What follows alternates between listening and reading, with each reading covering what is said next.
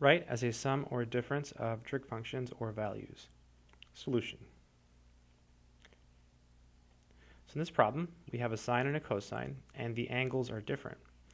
So the formula we'll use is sine x cosine y is equal to 1/2 bracket sine of x plus y plus sine of x minus y. Okay, so let's go ahead and write down the problem that we have. So we have 2 sine of 58 degrees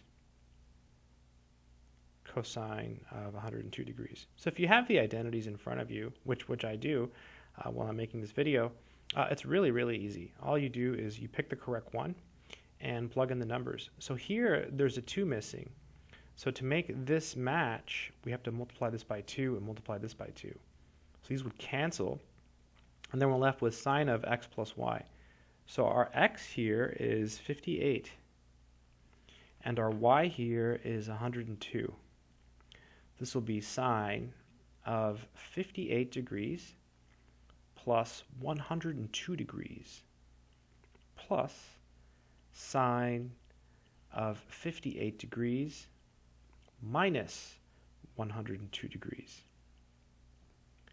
So 58 plus 102 is 160. This is sine of 160 degrees minus plus sine of, now 58 minus 102 is negative 44. And now what you can do is you can pull the negative out. You can do that with the sine function, okay? Whenever you have a negative, you can pull it out.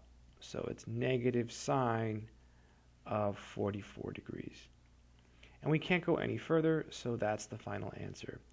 So in general, if you have sine of negative x, that's equal to negative sine x. Okay, that's because sine is what's called an odd function. If it was cosine of negative x, it would be cosine of x, because cosine is even. So even functions eat negative signs, they go away.